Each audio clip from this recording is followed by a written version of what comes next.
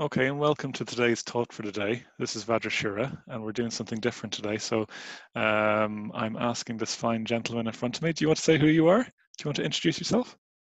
Yeah. Yes, my name's Sanghashura. I'm living down in Killaloe, and I live here with my family. And I run and facilitate classes for the Killaloe Meditation Centre, which is a tree rat and a group down here. Great, great. Sanghashura and I are old friends. We once shared 4 months in the valley, in the mountain valley together when I was getting ordained in a small hut. So it's lovely to be here with you. So Sanghashura, I'm just going to ask you a few questions for today's Thought for the Day. The first one is, how has your practice changed since the virus broke out? Well, it's changed in a couple of major ways. I suppose I now am locked down like other people, and in my lockdown, I'm looking after my 3-year-old daughter, which means that I spend time with her from 7 in the morning till 5 in the evening, or sometimes 24 hours. So my time is not my own. So there's a wisdom which is expressed by the archetypal Buddha Ratnasambhava, called the wisdom of the sameness of all experience. And it's something that I don't really understand. It's a phrase I've heard. But the way I'm looking at it is to not pick and choose what I do. So with a 3-year-old all day, I have to be with her. I have to play with her. I have to eat with her. We watch SpongeBob and Peppa Pig together. And there's times when I'd rather be meditating or practicing the cello. But I just bring a kindly awareness to that aversion to what I'm doing and start to attend to the beauty of it and how much fun it is to be with a 3-year-old. So that's one change. So another change came out of my fear of catching the virus. And because often colds and flus go straight from my lungs, generally speaking, that brought up quite a lot of fear. So I decided to practice as if I am going to get the virus and I am going to end up in that ambulance heading towards the hospital to ICU. And funnily enough, that's been quite a relief. So instead of sort of wishing I wasn't going to get it or hoping I won't get this thing, I think, well, okay, let's just practice like I am going to catch the virus.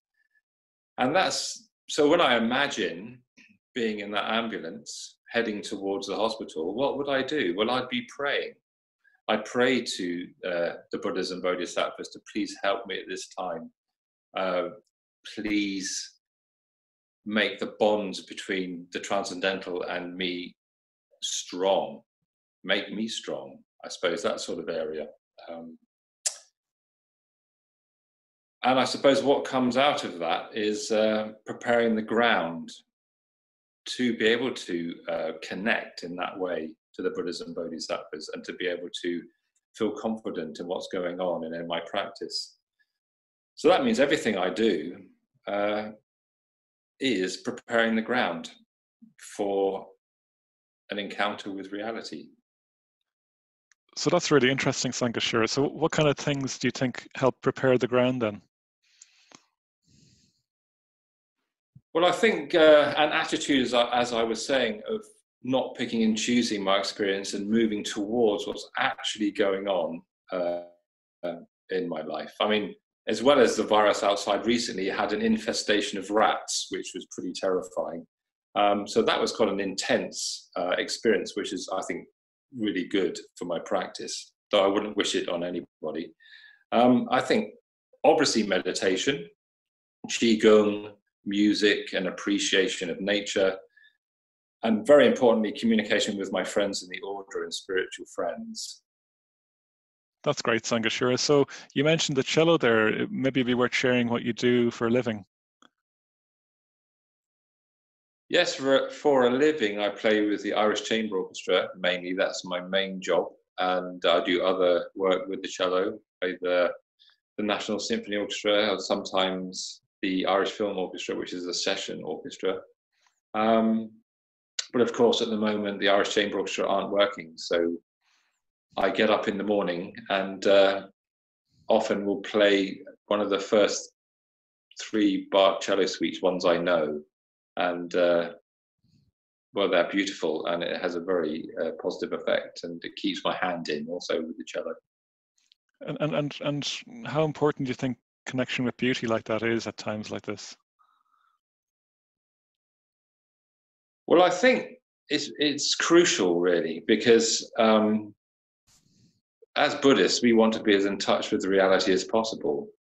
And the more beauty there is, the more our hearts will be open to what's actually going on. So I think it's very important, very important. I mean, as well as music for me and nature, I do a visualization practice of green Tara, who's incredibly beautiful. So green Tara, yeah, is one of the archetypal Bodhisattva Buddha images that people reflect upon, that people visualize in Buddhist practice. Do you want to say a bit more about that aspect of your practice, Sanghashura? Yeah, I'd love to.